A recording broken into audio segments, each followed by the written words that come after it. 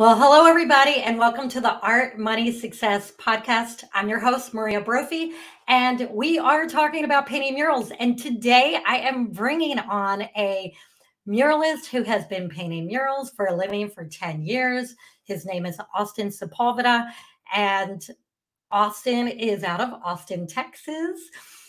His website is osten-art.com, and I will put a link to it in the show notes.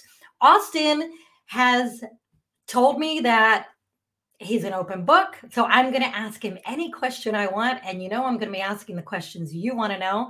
So let's bring him on. Hey, Austen, welcome. Hey, how's it going? Good. Thank you so much for being here. And just to give my listeners the cliff notes of your background, basically, Austen has been a professional muralist for 10 years, and he's painted things like nurseries, apartment complexes, buses, and everything in between.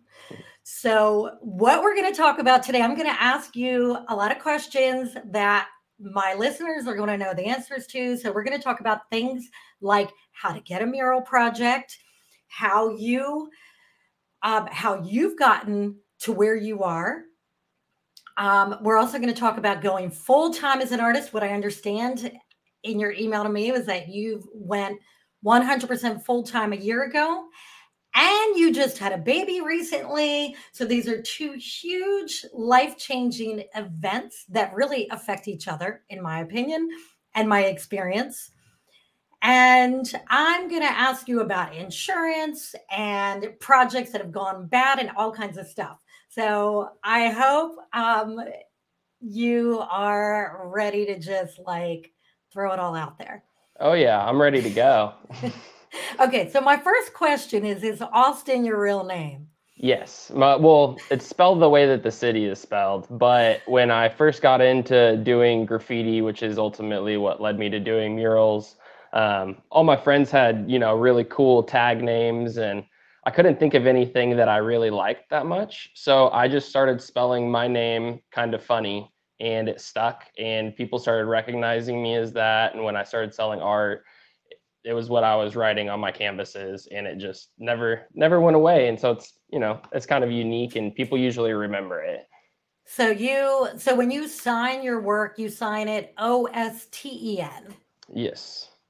Okay, got it. Well, that's great. I mean, it totally works. You're lucky you figured that out. Yeah.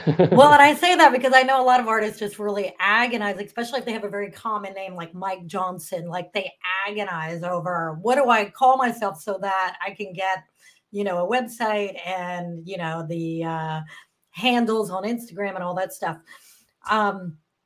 Okay, so you have painted giant things and small things and buses. And so what's the biggest wall you've ever painted? The biggest wall I've done so far is 30 by 28. So it was the side of an apartment complex. We've got a couple more in the works later this year that actually I think are going to be a little bit larger than that even. But so far, that's about the range that I found to be the most convenient as one person to paint. You can get into getting a bunch more people and bringing all that kind of stuff in, which is what I'm going to be doing in the future. But I really like to do all of it and be able to do something really big and put my name on it. And so that's pretty much the size that I aim for when I'm looking for new murals and stuff as well. Yeah. Well, and that was one of the questions I was going to ask you about hiring people to help. We've done that with bigger projects over the years, just because painting murals is very physical work. Oh, yeah. It's very physical. And if you're up on a lift, you're high up and you left something down there that you need, wouldn't it be nice to have somebody on hand that can just send it up to you? Oh, yeah. Just practical things like that. Or filling in, what we've done is Drew's hired people to help. We have so many people that offer to help him for free. Right. And I never let people do it for free. Same. And the reason I don't, tell me if this is your reason too, is because when you're not paying someone, they tend to not take it as seriously. They might not show up on time or might not show up at all, leave early. Their girlfriend shows up with beer, they don't see it as a job because they're not getting paid. And for the artist, it is a job. It's a job for a Right. client. So I mean, what's your reason for not letting people do it for free? I mean, anything I do, I like to be paid for. So I assume most other people do too, and a Yeah. lot of Yeah. artists, myself included, when I was younger, I would do stuff for free for the opportunity, which sometimes is great, and you do learn stuff from doing that. But ultimately, if your goal is to get paid, you're going to get better work out of people. They're going to be more respectful. Everyone's just going to, flow a lot easier if everyone has something that's kind of in it for them as well. True. Yeah, absolutely. I know. And I'm like that too. I never like to get anything for free from people, especially artists, because that goes against my value system. Right. And like I just had a solo show last month, and one of my buddies was playing live music for it, and he was trying to not let me pay him the whole time. And so he had like a tip jar out, and I just put all of his money in the tip jar and was like, too bad, you get paid. I love it. I love it. Well, and I love how you're willing to help people. And you told me, in your email that you want to help artists and that you often help artists. And I love that because the world needs more of that because the art business is so challenging. And if you're somebody who figured a few things out or a lot of things out, I mean, you just make other people's lives easier. So thank you for Oh, doing that. absolutely. I know that's something that I always, and the truth is, a lot of people, they get kind of weird about sharing secrets or, stuff that they're doing in the industry. But I find that a lot of people don't even do it anyway. So, like, people will ask for advice or they want to know how you did this or that. And, most of the time, the truth is it's consistency and going out there and talking to people. And a lot of people don't do that. So, like, I'm more than willing to help anybody that wants to listen or wants to try, because it's a really hard thing to do, but you can do it. It's not, there's no crazy secret that's going to unlock all of the doors. So Right. I wish there was somebody when I was starting out to kind of guide me at least, because you're going to make mistakes and we all do. But when you learn from them or you have somebody that's a little more knowledgeable to help you get through those, that's always better. Yeah. And there's no magic bullet. And that is really true. People are always looking for the easy way out. Like, how do I get a mural job without talking to people? You can't really. You No. kind of have to talk to people. You You also can't. have to have murals to show them what you're capable of doing too. So like I feel like some people have a hard time with that too, and I did also, where like you know your capabilities as an artist and you're capable of something, but it's really hard to show somebody that unless you've done it. So Absolutely. Yeah. Because if I have money and I want to hire somebody to paint a mural, and there's three artists I'm trying to choose from, I'm really going to choose the one that I have the most confidence in. And that's what it is. It's the confidence. I could have this artist say, I'll do it for really cheap, but I have no confidence in that person. I don't want to hire them and take a chance of them messing it up. I'd rather hire somebody that I know has experience. And how do you know that? By seeing what they've done in the past. Yeah, that's why I always tell people to start out with a few murals under your belt. So how did you get started painting um murals? So my mom was really awesome when I was a little kid. So she let me paint all over the walls in my room. So I started when I could hold a brush. I couldn't paint in the rest of the house, but my room was my canvas. And so that's how I started doing them. And then people notice as you get older, and I stuck with art my whole life. I've never stopped doing art. That's one of the main foundations of who I am. And so you meet people over the years. I started doing graffiti and stuff like that. So I got really into doing large pieces of art, and murals is the way that you make money from doing huge art. And I started with a church at one point. I did their whole nursery. when I was like maybe 15. Then once I, got older, got out of high school, I started selling art. I started doing live painting for concerts and stuff like that. And then with that, you start meeting the people at venues, you start meeting all kinds of different people. And my first professional mural was when I was 18. And it was from somebody that I met because I was live painting for Slightly Stupid. And they bought my art after the show and came up to me, and they had a smoke shop and said, "Hey, we would love if you painted the whole shop." And I was like, "I'm in." And once it was, once that started happening, it was kind of like you do make something really, really large and get to see your art huge somewhere and you get paid for it. You're like, I need more of this. Yeah. So there's so many nuggets of information in that whole thing you just said. And one thing I want to point out is you getting out and doing things around people, live, meeting people. I always tell people this, you can't grow as big. You can't expand hiding away in your house or in your room. You have to get out and meet people, and doing those live paintings is incredible because there's so much energy in a situation like that. You and all the people and the excitement, and that's amazing. So when you painted that first painting for the church, you were 15 years old. Mm-hmm. Did you get paid for that? No, that one I did not get paid for. And, it was okay. I was 15. I was, Yeah. And even after that, like I've done some murals in the past too, where it's just something that I really want to do.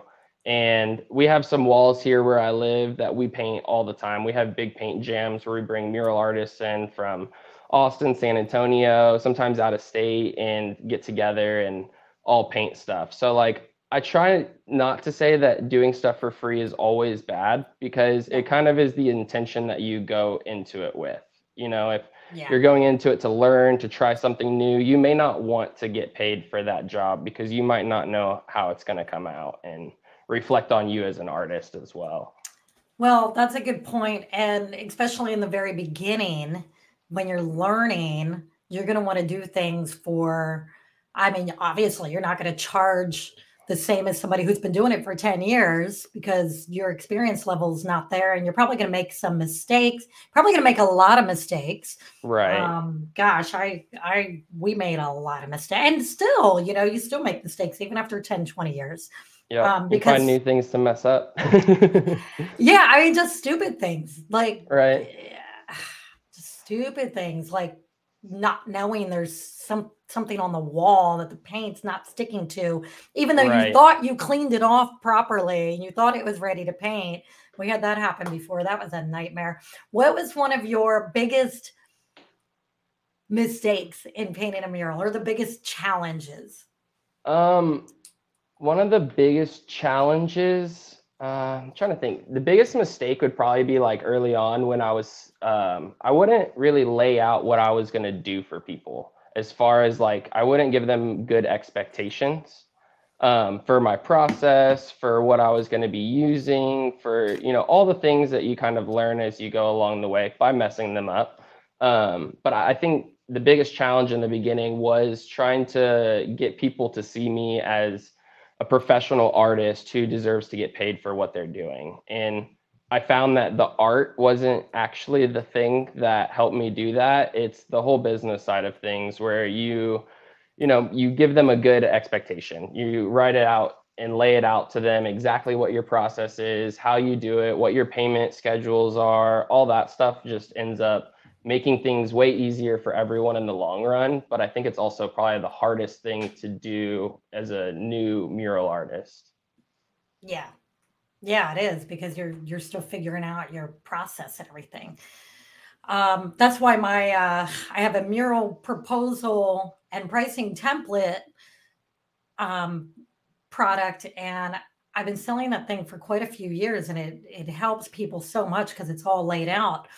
Um, so when you give somebody a price quote and a proposal, are you tell me about that process?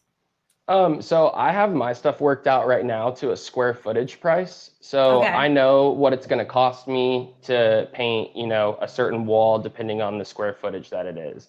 Yeah. That I found it doesn't work for everybody, but most of the other mural artists I talk to, we all kind of do the same thing. Some people might be more expensive, some a little cheaper, but it's a good way for you to kind of know if I'm going to paint, let's just say a 10 by 10 wall, I know how much paint I'm going to need. I know no matter what we decide to paint, if you know your style and the way that you work, you're comfortable with that number. That makes it Yeah. easy for the client too, in case maybe that's too expensive for them. So maybe they want to do a little bit smaller wall, or maybe they realize that it's not as expensive as they thought, and now they want to do their whole building. But I find that that way is a lot easier for everybody to kind of understand. And do you require them to pay a deposit up front?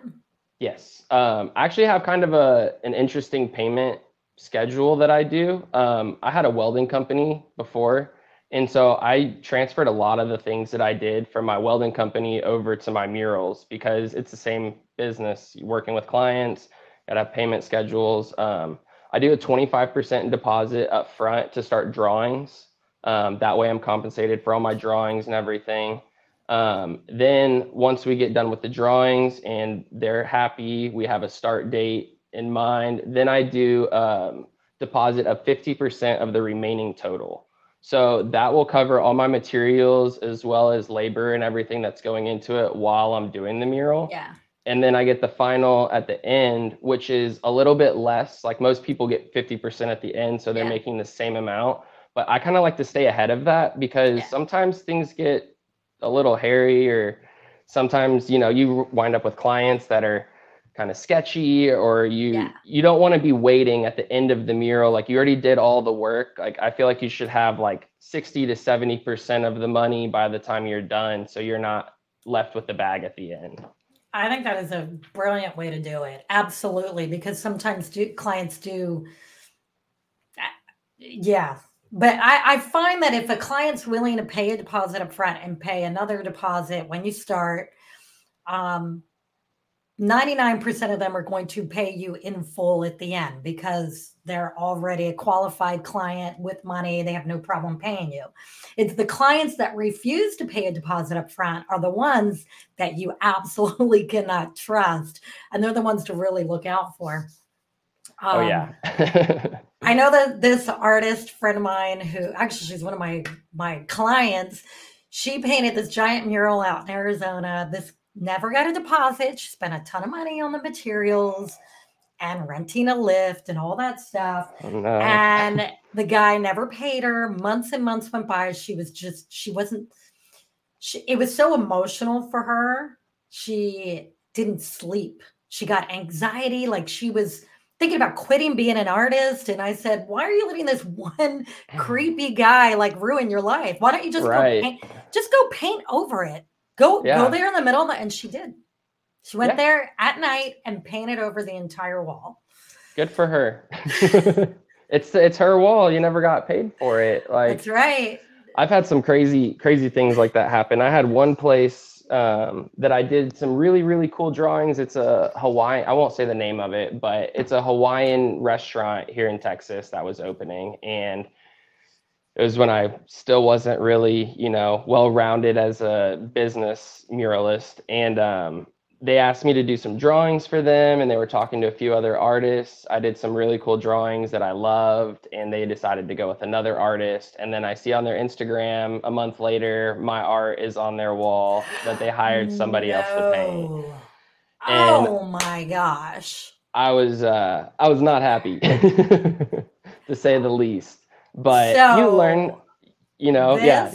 okay, so this is great. I'm glad you told us this story because this is why I tell people to write their copyright notice on their sketches. So when you have someone that, you know, they're paying you the 25% up front to create the sketches, they don't own those sketches. They can't hire somebody else to come and paint it. You have to make that very clear. And I know you probably do now, but Oh I'm yeah. just saying this for the audience. Like, this is why I tell you to write your copyright notice on your sketch. And that's the little C with a circle around it. And you can just write on there. You can even do it by hand. artwork, copyright owned by, and then your name. So it's very clear. Oh, that's such Oh a yeah. bummer. I Yeah, it wasn't good. I wasn't happy. But it's one of those things that, you learn from it if yeah, you're doing it right and you say, okay, how do I never let this happen again? Now it's in my contracts. I don't do sketches anymore unless I'm getting paid for them. And one of the other yeah. things I've actually heard from other mural artists that people will do is have an artist come out and look at the space and ask them for all of their ideas. And that's something that it's kind of the same thing. You need a deposit if you're going to go out, and if you're talking about someone's place and ideas and all that stuff, you need to be compensated in some way for it, or they'll just take your ideas. Well, and your time is money. And one thing that successful people know that the rest of us had to learn the hard way, every hour of your time is valuable. And if you don't value your time, nobody else will. And when you waste your time, you're losing money.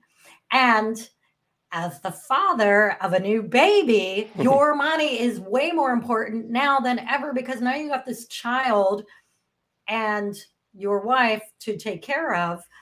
And so that was how I always looked at it when my baby's 20 years old now, but when he was little, and then we've raised our niece also, who's 21 now. But when they were little, I always looked at it like people asking Drew to do things for free or for super cheap as taking food out of our babies' mouths Yeah. and taking money away from their college fund and their vacations and everything. Um, Yeah. and if you don't have children, you can use that same thinking for yourself, for your future, for your puppies, I don't know, your parents. Right, right. Why lose money and Yeah, lose it's time? just it's kind of weird that there is this like notion that artists are very passive and will like do stuff because they have an opportunity to, which is that all those things are really nice, and you should be grateful for all the opportunities that you get, but you also don't have to do something just because somebody asked you. And when you, like you said, when you start looking at it that way of like, my time is valuable, what I'm doing is important, it's for my family, it's a lot easier to talk to people too. You have like a little bit more of a confidence of like, there is a reason I'm doing this, and Yeah, I'm not just painting just to paint, which is totally fine too.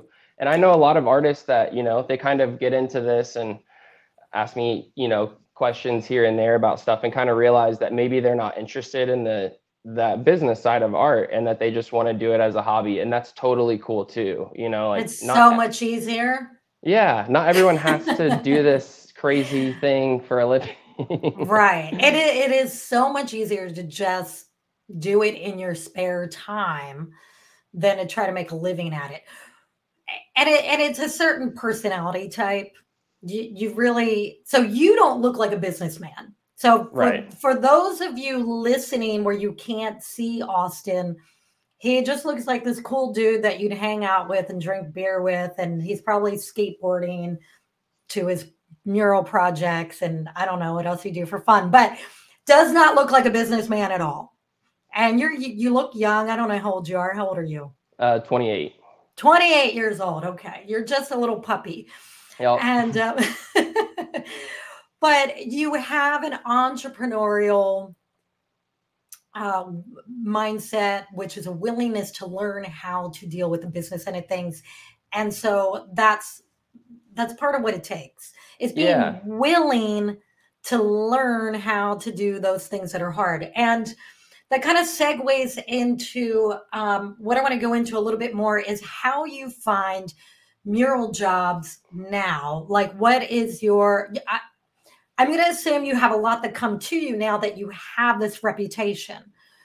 Do you go out and actively solicit mural projects? Yeah. So yes to all of the above. I have a lot of people that come to me now because of word of mouth.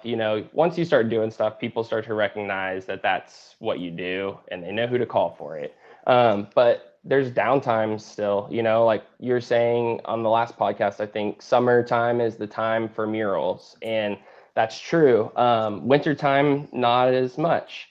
But what you can do, and people don't like it, but what I do a lot of times when we're down, I'll drive around and go look for places that are under construction, new strip centers, new office buildings going up. All those places have dollar signs to me because those are all new businesses. They all need something to help liven them up. You're not going to get every single job, but you get way more than you would expect. Like, there's days where I've gone around and, talked to 20, 30 different businesses and not gotten anything. And then there's days where I've gone around and I've got 20 or, I've got 6 months worth of work lined up. So Okay, so you're not a shy guy. no. In the beginning, was it hard for you to go knock on somebody's door and say, "Hey, I want to paint a mural"? Yes. Yes. It's one of those things, the more you do it, the better you get at it. And I still get nervous. Like, I still am driving up to places and I'm like, oh no, I got to go talk to these people. And then you just put on your artist face and go in there and you get it done. Like, no one's going to know you're doing murals unless you tell them. All right, so let's break it down for somebody who wants to follow this process. So you're driving around town and you see that there's a new building being constructed and maybe it's being finished, and you think that's a perfect place for a mural. How do you find out the right person to talk to? Generally, they'll have either a sign that says what's going up. And if they have that, then you can go to their website and just send an email to every single email that you see. You may not know, like, if you're just starting this out, it's going to be hard to find. And it's different for everybody too, Right. because one company might have a salesperson that handles that stuff. Another company might have an interior designer that they're planning on working with that now you have to call her. So it's a lot of research, a lot of calling people, a lot of cold emails, it's a lot of work, like, really is. Yeah. And being creative too. Like, for newer artists that are coming out trying to do murals right now, I would really recommend using the app Thumbtack. I don't know if you've heard of that. Yeah, I have heard of it. Yes. It's only good for murals, really. Really is what I've learned from it, is that you can get a lot of really good mural work out of it, and you do have to pay for it. It's not like a subscription, or you pay per lead, so that can be, that can be kind of hard sometimes. If you pay, it's not a lot, it's, $10, $20 maybe. But if you get 4 or 5 of them and you've paid all that money and not gotten one, that can be, kind of disheartening. But Yeah. I've gotten way more work than not off of that app, especially when I was first starting out. That's where I got a lot of people, because you get a lot of people that are, young families, or they're starting a new business and they want somebody to come add art to it. They're not looking to pay somebody $100,000 for it either, but you're also not $100,000 mural artist yet. So you got to take what you can get, and then that'll give you, the pictures and the murals to show other people, like, I do this. Look, here's my work. So that's a great suggestion. That is a really great suggestion. And yeah, I think Thumbtack is, lower end, but it's great for people starting out. Okay, so then once you get the person and they show an interest, then what's your next step?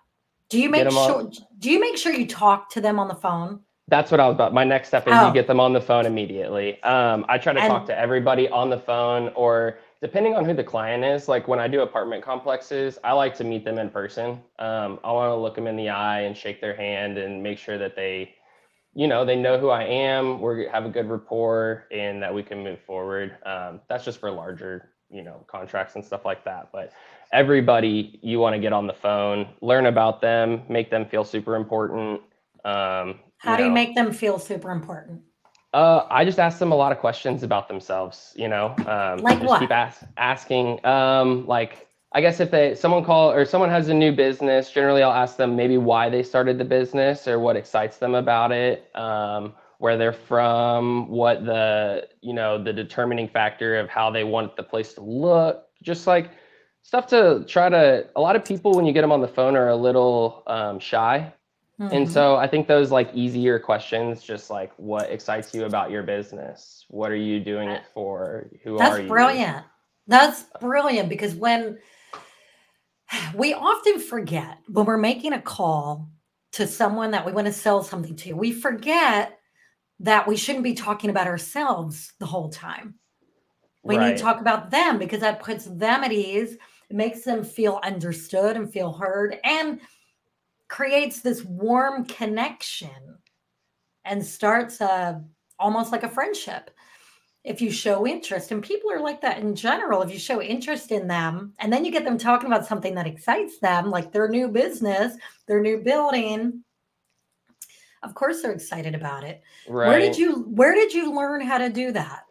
Well, a lot of it was from welding. When had my welding business, I was talking to homeowners, contractors, just all kinds of different people. And I've always been good at talking to people that I know, but I was never as good at talking to people that I didn't know, especially people with a lot of money that I wanted some of. And so I think that being forced into doing it, kind of, you just have to do it, and you're gonna be bad at it at first. Like, Yeah. you are, but if that's what you want to do, then you kind of realize this is something I'm going to have to do, and I have to get comfortable doing it, and it's going to take work and watch YouTube videos, and you can do sales. There's sales courses. There's all kinds of stuff online that, like, once you realize that art as a business, that art is a small part of that, you realize, okay, I got to get really good at all these other things really fast.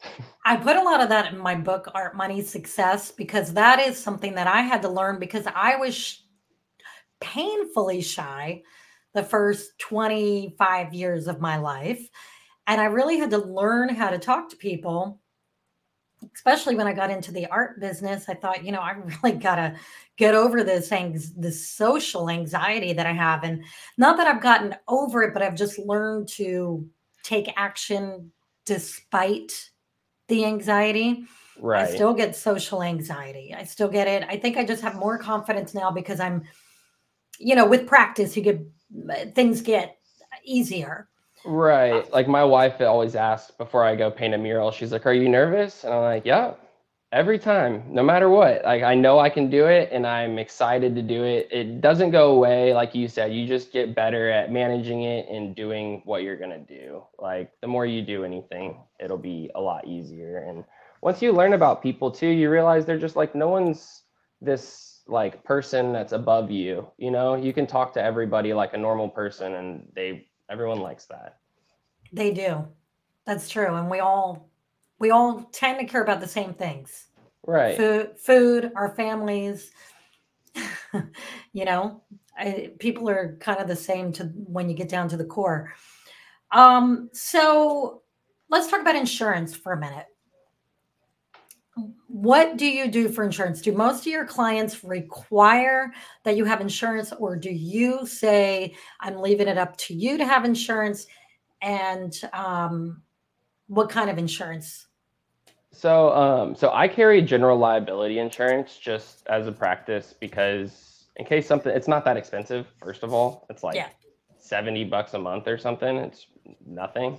So I keep that. And then if they require anything beyond that, then I make sure that we write that in the contract, that they'll be in charge of paying for the insurance. And I have actually had an issue with this before, because I had an apartment complex that required me to have commercial auto insurance, which is kind of ridiculous that Huh. I'm a one person, but it's their requirements. And I didn't think about this ahead of time. I added it into the quote, but I didn't add enough of it into the quote. I was just going to cancel it when I was done, but I didn't add enough of it into the quote to have it being paid for the whole time. And then what happened at the end was they wanted me to do another mural at another location. So I was like, oh, well, I'll just keep the insurance. They told me I could add it to the next mural, no problem. Well, 3 months later, still no mural at the next location. I've been paying Oh, $350 a month for 3 months. They say, hey, we're still not sure when we're going to be ready for this. Now I'm out, that much money. So to yeah, like mitigate that, over $1,000. yeah, it was a tough lesson. But now what I do is, when I have a client that requires insurance, I set, this is going to be the amount of time that we're working. This is, I'm going to have this insurance that y'all will be required to pay for, but I'm going to cancel it after that. If you'd like to do another mural later, we can, you know, renegotiate and discuss. But Yeah. that way I don't get in, you know, I don't end up with a $1,200 bill after the fact that you're just sitting there like, man, this insurance thing is tough. Yeah. Wow. $350 a month for general liability or for commercial auto. And if you were in California, it would be about 700 a month, just so Yeah. you know. Right. Everything's like double here. Yeah. So general liability insurance, where do you get your general liability insurance? I have mine through Byberk, which is a Berkshire Hathaway company. They're that pretty like large. What's that? Is that for specifically for artists or just businesses in They're general? just a general, you know, a lot of contractors and stuff work with them. And I actually ended up getting them specifically because they were the only ones that carried the type of commercial auto insurance that I was required to have for that job. And Okay. so they were the company that I ended up going with. As far as general liability insurance, like I'm sure there's some insurance person out there right now, you know, that's like, you don't know what you're talking about. But in general, it's just to cover you for, you know, it usually covers up, I think mine covers up to like $2 million in damages. And also in case they don't like it, or, you know, there's so many things that can come up. But I found that covers if somebody gets everything. hurt, like if Right. a bucket of paint hits somebody in the head. Right. I don't know. Yeah. General liability is usually good. I haven't had anybody else ask for anything more than that. I try not to put too much stuff on the client unless it's included in my price. Yeah. Like I don't really want to be like, hey, you need to go get insurance. I'll just say, I'll get the insurance, but you're just going to pay for it. Yeah. Because I'm offering a service, right? I don't want them to, like, if you were doing a tile floor, you wouldn't tell the client to go get the grout and then you'll do the rest of it, right? True. And I think if you're, you know, for a full-time muralist, that makes sense. I think for artists who just paint like 2 murals a year. Right. And, you know, they're not, you know, a lot of artists tend to charge not enough, I think. Just, you know, a lot of them just are barely making money. Like there's this great muralist in town, this girl who gets hired to do a lot, and she does it for so cheap. And I know she doesn't have any insurance, like, because there's no, she and I have talked about pricing, and right. I mean, she's barely covering her costs. She just likes seeing her art on these big walls, and there's just no wiggle room in there. But I would think, you know, a lot of businesses probably have insurance that cover everything that happens on their premises. So, and I think it's different from state to state to state. So I really always kind of shy away from giving people advice on insurance. For me, because I have a brick and mortar, I have an art gallery here in San Clemente, I have to have general liability insurance. It's required by my landlord, and it's just smart because somebody walks through my door and they trip and hurt themselves. I mean, I don't want to get sued. So, but I would think most artists that are just doing an occasional mural, they're probably not going to spend that kind of money. But and I would say I've never used mine before. So if you're only doing 1 or 2 a year, I would never tell somebody not to get insurance, but you don't necessarily need it if you're doing a couple murals a year. You know, it's more if you're like doing murals full time, where I'm doing murals every single week, you know, sometimes 2 or 3 in a week. And so for me, it's like, I try to keep myself as well protected as I can. Yeah. Smart. So I noticed you have your phone number on your website. Yes. Yay. I always tell artists to do that, and nobody ever listens to me. So I didn't do that until I read your book, and I was like, oh my God, why would I not do that? That's so silly. I don't have my number on my website. So thank you. Well, good. Thank you for listening to my advice. I appreciate it. And, you know, well, my theory is people over 40 still use the phone. And a lot of people, especially the ones that have big projects going on, they don't have time to send you an email. And and wait for you to respond. They want to talk to somebody right now. They're on the job. They want an answer now. And so I answer my phone every time it rings.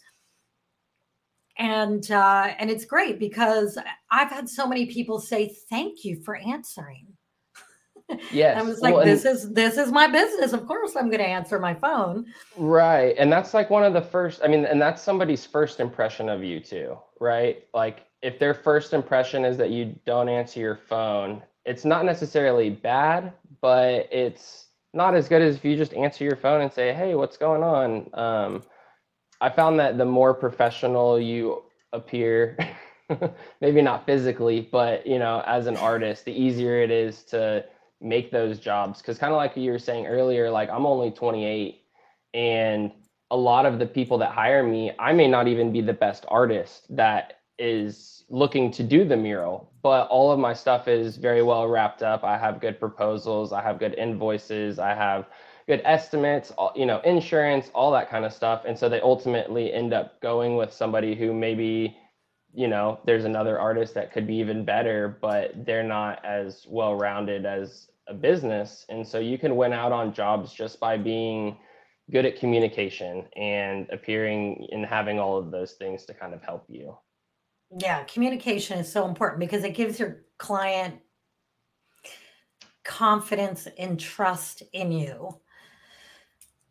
And I found that, while money is important to a lot of the clients, it's not the most important thing. Right. Especially for bigger companies, they want something done right. They don't want to deal with bullcrap drama or inexperienced people. They Right. want to know that you can come in, get the job done, and when you leave it clean and neat without cigarette butts all over the ground. Right.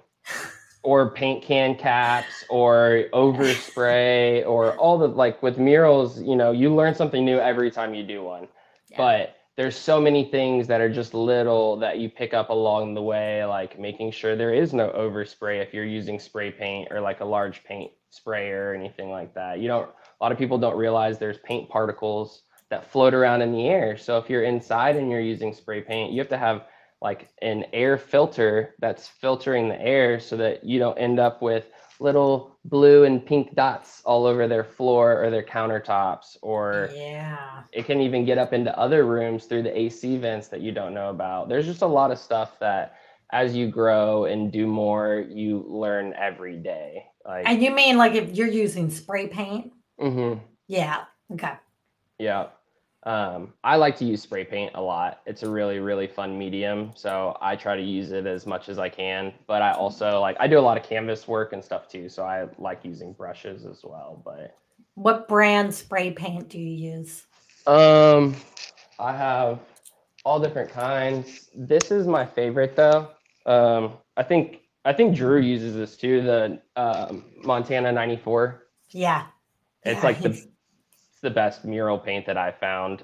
Cobra makes really good paint too. The Rust-Oleum is not very good for doing art. That's what I started out using, doing graffiti and stuff like that. You can get it done, but this paint right here is it's the best. Yeah. Yeah, it holds up really well. What do you do? Do you do anything to seal your outdoor paintings? It depends. Murals? It's an extra charge that I add on if people would like to do it. Most people don't for whatever reason. The Montana 94 is really good paint. It even shows it on the thing, like it has like a UV rating and weatherproofing and stuff. I have it as an extra and no one's done it before. No one wants it. I'm not sure why. I think it looks kind of weird sometimes. I've seen a couple artists in Austen do it, and I know you can get the kind that's matte, but the glossy one gives if it's outside, the sun's going to be on it all the time. And what's really nice about the 94 is that their colors are all matte. So they show up really well, even when the sun's hitting them directly. Yeah. Well, I asked about that because we did a mural in Myrtle Beach, South Carolina in 2012. Mm-hmm. And it was I think the wall was about, I think it was 60 feet long. Was it 30 feet long? Anyway, it was huge, Yeah. huge. And now looking at it all these years later, it's faded quite a Yeah. bit. And it kills me to see it so faded. And I think, gosh, I wonder if it would have held up a lot better if we had sealed it with like an extra UV coating. Right. But that client, she only wanted to spend a certain amount of money, and she probably wouldn't have done it anyway.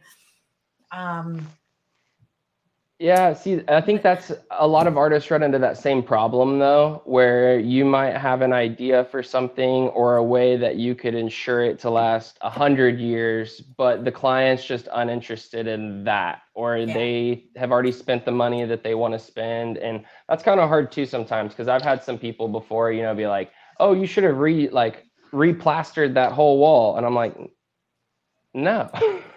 No. Ideally, I would have had a completely different textured wall, but that's not what the client has. That's not what so like you do have to work with the client in some aspects. Like especially doing murals, you're not always going to have like prime perfect conditions, especially even weather-wise, like it might be kind of windy that day. So you need to either tell your client, hey, we can't paint today because the wind's too high.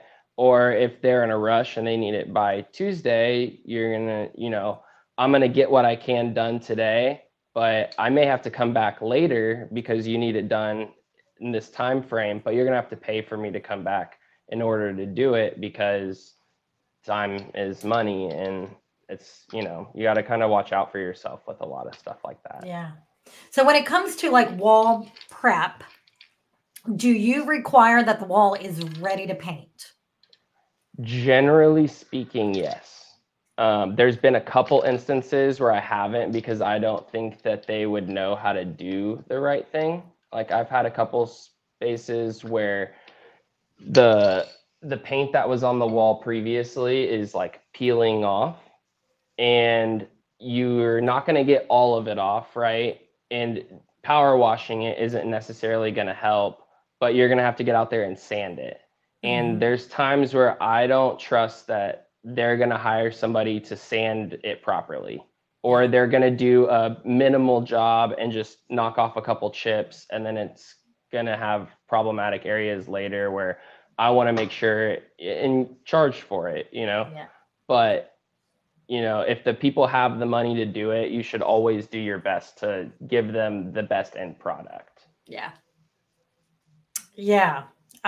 We always ask people to have it power washed or ready to go, especially if the wall requires repair. Right. Because we're not wall repair experts. And usually things are ready. But yeah, sometimes we show up and we're like, oh, I thought this wall surface was going to be something different because it was long distance, and you're traveling to get there, and they're just sending you pictures and they're just telling you what they're telling you. Have you ever had that happen where you're just like totally surprised by what you have to deal with? I've turned down a couple walls before just based on where they were, or even sometimes what they want to put on the wall maybe won't work there. Like yellows are really, really bad in the sun. For whatever reason, yellow pigments just die out in the sun like very quick and turn into white. And so I've had a couple murals where people want me to do something outside that's variation of yellows. And I'm like, we just can't really do that. It'll look really good for a year, but then eventually it's going to be this weird white wall. Even if you UV coat it, like eventually they start to fade pretty quick. And so I try to give people the best advice possible for the situation at hand and hope that they listen to you as an artist, because you're also not, you don't have to do anything. Right. That's right. Like, you don't do anything you don't want to do. If it feels bad, maybe don't do it. That's a good general rule. Yeah. If you're talking to somebody and all of a sudden you get this like icky feeling in the pit of your stomach, something feels off, listen to that. That's your intuition. Yeah. Yeah. And I feel like a lot of times, I know I have in the past, I've talked myself out of my intuition, and then I end up in a place where I'm like, oh no, I should have just listened to myself. And so, yeah, intuition. So I've been coaching this artist to get this project, and she got the clients to agree. It's huge installation, and it's Yeah. multiple pieces of all this stuff in San Diego, and they agreed on a price. $52,000 is like her biggest project yet, and this muralist is just amazing. She's incredible. And she's very excited because it's the biggest project she's ever gotten. And they were sending her a deposit, and she's waiting for the check, and she's getting ready to go buy all the materials. And then she gets an email saying, well, we want, we know you gave us 30% off, but we want 20% more off. And so I've been coaching her through how to handle that, to say, okay, let's see where we can take some things away, right? Let's lessen the scope of work. Maybe, she was going to do all these mock-ups in Photoshop. Just don't even do that. And maybe give them 10% off, because we couldn't find where we could cut corners to give them 20% off. Right. And she didn't want to cut corners on the materials, because this is going into a very like a luxury building, and you can't cut corners on that. Right. Have you run into situations like that where you had somebody agree to a price, and then next thing you know, they're trying to backpedal? Yes. And how do you handle that? Differently every time. Differently every time. It kind of depends on who they are, and kind of like you said, like your intuition. I don't get a very good feeling when that starts to happen, because you've already put time into their project, right? You've already been thinking about it. You're already getting things ready. You're writing up an estimate, a proposal, all these things. And I don't, there's people that I've done that with where, like you said, you lessen the scope of work, right? That is usually the best solution. But then there's some people too where I'm not sure with her, are they wanting her to, they are refusing to change the scope of work, or? Well, that's that's where she's at right now. So I don't know what they came back and told her yet. Okay. But I told her, I said, you got to make it really clear to them that you looked at the project and looked for ways to save them money by cutting some things out. Right. And the best you could come up with without losing quality is to cut out the Photoshop work and cut back on their number of sketch changes that they're allowed to make. Right. And that's only about 10% of a discount. You couldn't find. So my point was, you want to let them know you're trying to save them money, but you don't want to cut so many corners that their end result's not what they want. Right. Right. And I guess that's what it makes me nervous when people kind of start doing that after you've already talked about it, because I generally don't like giving discounts just in general, because especially I've heard it so many times from so many different places that I kind of have a bad taste in my mouth about it, of, oh, we've got so many more projects for you. If you do this one at a discount, we're going to have 5 other murals, or we know all these people, and then you give them a discount and then you never hear from them again. And you're like, never, I've never, ever, never hear from them again. Never. I can't name one time in over 20 years that giving someone a discount brought me more business. And I'm not kidding. I'm not exaggerating. I literally can't think of one time. Maybe it's happened. I just can't think of it. Yeah. But what I tell people is, I'd love to give you a discount after this project. Our next project, I'm going to give you a discount. For sure. Yeah, no, that's the best thing. And that's what I do as well, is I can't give you a discount until we've done work together. Once we've done work together, I'd be happy to give you, and I do that with the people who buy my paintings and stuff as well. Like if you buy Yeah. art from me, then you get like a friends and family discount on my website. And same thing, like we're friends now. You like my art, we've done business, you respect me, I respect you. Perfect. Like here's your discount. But yeah, that's hard. I feel sorry for her a little bit, but also really excited for her because it sounds like a really cool project. So like I totally understand that, and that's why getting those first like really big projects for you can be so scary and exciting, because you're willing to kind of do stuff that maybe you wouldn't normally be willing to do in order to get the project. And Well, and you learn so much. And I told her, I said, look, don't be disappointed that this is happening. Don't be frustrated. Look at this as a learning opportunity. You are learning how to deal with people's objections and their requests. You're learning not to give them what they ask for, and you're learning how to frame the conversation in a way that they respect your time and they see you as a service provider. right. It's all in the words that you use. When Yeah, you because use, yeah, yeah, because you train your clients, right? Like yeah, in all industries, in every industry, like when I was in welding, it was the same thing. Like you let them know what to expect from you, let them know how you do stuff. And when you don't do that, a lot of times you run into those problems where I just like when people ask for discounts and stuff, it makes me feel a little icky, You're yeah, me like, too. you're like, oh, really? Like, Well, and like she said, I already gave them the best possible price I could give them. yeah. There's no wiggle room. And it trains them to think that, and I've had this happen before too, where I did give somebody a discount, and then on the next one, they forgot that I had given them a discount, and they're like, "Oh, that price is really high. What can you do?" And I'm like, "This is already you already got the discount. There's no going down from here." And then, like you Right. said, then you don't hear from them again. Yep. All challenges. Okay, so what is your best advice for a muralist out there who's maybe just learning to get better at the business of it? Just practice your craft, like the business side of everything is great and it's all super important, but also like the reason that you're doing it is for the art too, right? So like you really do have to get out there and practice and paint, and painting really big is completely different than painting small. I'm sure Drew knows it's way different.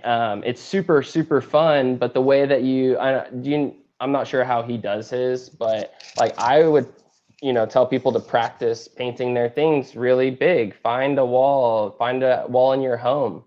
You can paint the wall white again really easily, painting really big as a mural artist is something that you really do need to get down, getting all your proportions right and all that stuff. And there's so many tricks. Like if you're looking to do big murals, I recommend you look up videos on doing a scribble grid on YouTube. It's my favorite thing in the entire world. I don't know if you've heard of them, but they're awesome. No, scribble grid. A scribble grid. It's the best way to, if you don't have a projector, I know a lot of people project their work and stuff too to help them get it all framed out, but sometimes you don't have a projector that can project a 30 by 20 and you don't have the opportunity to go at night or project it, and you still need to make this little sketch that you made for somebody 30 feet tall. A scribble grid is really awesome. It's basically you get your paint can and you draw scribbles all over the wall, little symbols, images. You can write your name a bunch of times. You can write the alphabet on the wall.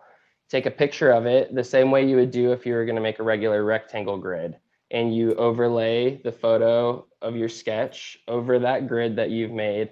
And it makes it way easier than using a standard rectangle grid. Because if you have rectangles on a giant 30-foot wall and you're looking at your reference photo and then looking at 100 squares, you're going to get lost really fast trying to get that image onto the wall.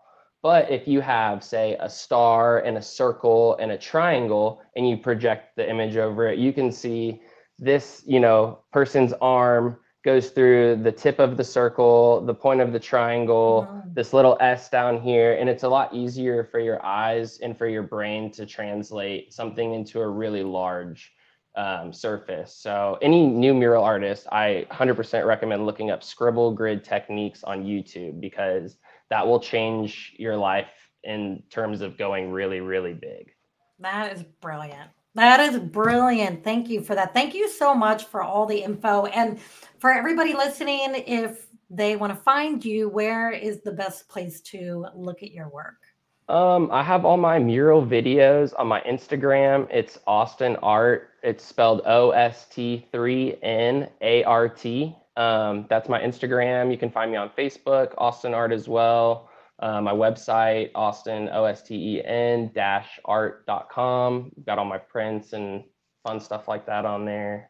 Thank you so much for having me, Maria. This is so much fun. Well, thank you. Thank you for being willing to share all this information. And you're so brilliant. And at such a young age, you figured out so much, and you have great attitude, and you're just very giving. And I appreciate you so much. And I know that everybody listening does, because I think we all learned a lot from you today.